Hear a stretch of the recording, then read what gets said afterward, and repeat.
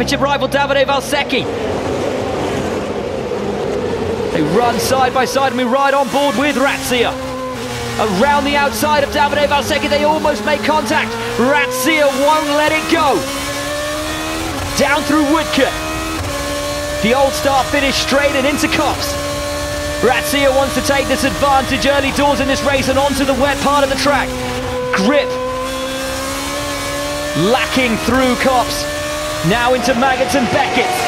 Razia on Davide Valsecchi, catching it as the rear steps out on him. Through Beckett's, down through Chapel and down the hanger straight. Can Razia get tucked up in the slipstream? A great exit from Razia.